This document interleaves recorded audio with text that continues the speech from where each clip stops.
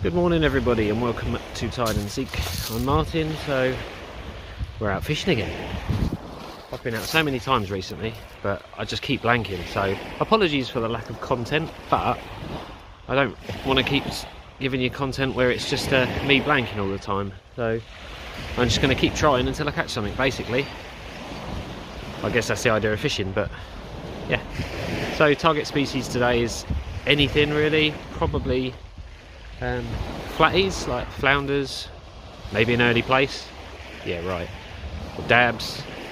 I'll be happy with a rocklin, to be honest, anything. So let me spin the camera around. There you go, our rods are out in the water. Respooled all my surf blaster line yesterday. Looks very nice and pink, quite like that pink rover, can't remember what it is now, pink line anyway. But yeah, we'll give it a few hours here today. If I don't catch anything today, I'll probably go again tomorrow, because I'm a nutcase and I've got time on my hands. But who wouldn't want to be out on a day like this? Got a couple of anglers down there, a few dog walkers, most people are at work. Yeah, I definitely don't want to be sitting indoors when I've got weather like this. It's more of a westerly wind today, which ain't bad. And it's a bit breezier than it was yesterday, but it's actually quite nice. It got a bit too hot yesterday, if anything. Yeah, so catch up with you in a bit. Right, so I just wanted to talk about the bait that I've got today. Hopefully you can see me all right. It's a bit of a glare, but this is, oh, there we go. Use my head to block the sun. But yeah, so bait today, I've just, it's the worms. I went bait digging Wednesday evening. It is currently Friday, and all I've done is dug some worms out. I've got about 35, just enough for me to have a couple of sessions. But yeah, so I'll just show you one now. You can see that. That is just like the typical stamp of blow lug, what it's called around here. And it is all over the beach. It's probably the best bait for like general fishing, especially around Herne Bay. But yeah, it's got a lot of scent in it, just easy to thread onto the hook, and yeah, it just seems to catch near enough everything. My smooth hound that I caught in the summer last year, that was caught on straight lugworm, blow lug, so I know it works. Well, it's not been working at the minute, but whatever. But yeah, so that's what I'm using. But all I do to keep it, got this bucket here. As soon as I've dug them, I put them in the bucket with some seawater. You can see them in the bottom there. Sorry, the angle's not very good. I put a little bit of sediment in there, and I spin the camera around again. I take a little milk jug and fill it up with seawater, and just switch it out so they've always got fresh water in there, and they'll last quite a long time like that, you know, good 4 or 5 days. But you have to be on top of it. If there's any busted ones in there that have died or whatever, take them out straight away. You can put them in a separate tub if you want and use them, because, you know, flounders and dabs and stuff, they like manky old worms, supposedly. No, I have caught them on pretty rotten lugworm, so I know it works. But yeah, so that's what I've got. Rig wise, I'll show you in a minute.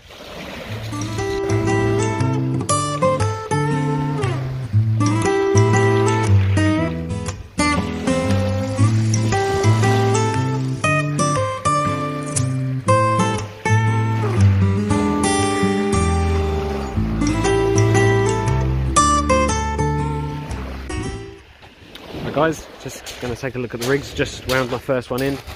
Baits have been stripped off.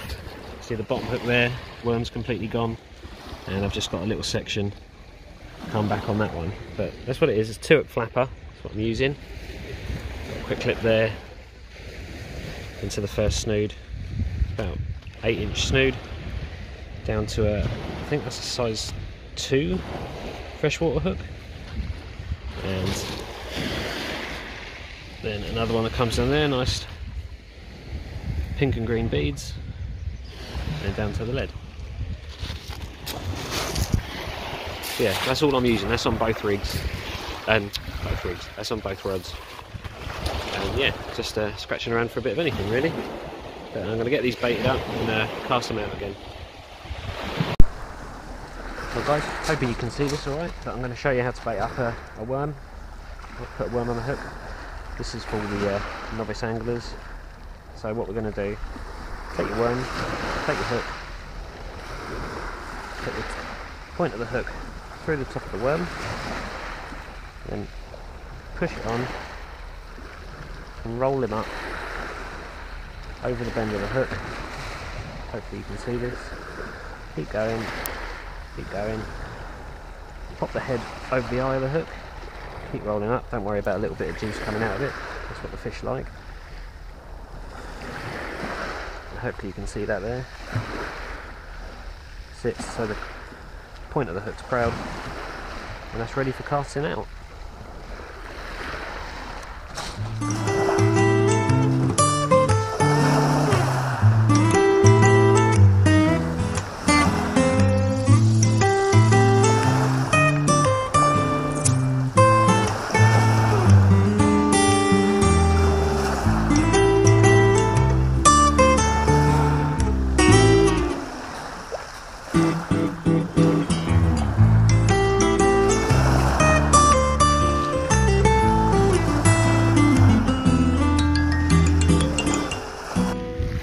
Just a quick update, no bites or fish as of yet, but I have just noticed, I don't know if you'll be able to see it, I can't even see it now, but there was I think a cormorant or some kind of other sea dwelling bird that was diving down just in front of my rods actually, or a good probably 250 yards away, but I'm just trying to keep an eye on to see if he comes up with anything, because you know, birds are a good indication if there is anything there.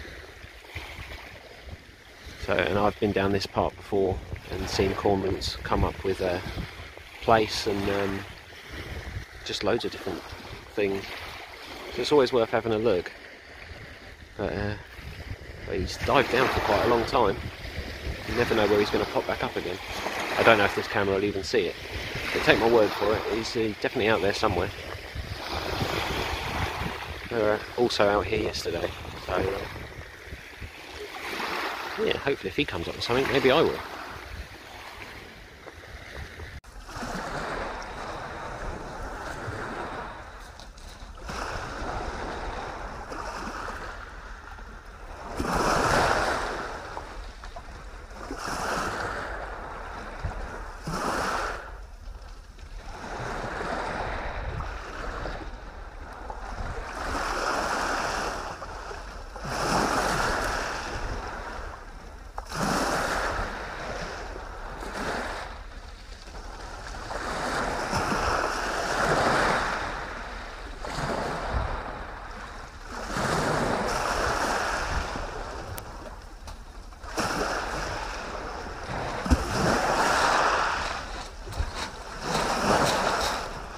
Getting in this guys, but clean hooks, so that means I'm going to have to adjust the time of leaving them out, because obviously 20 minutes is a bit too long, the crabs are on the bite.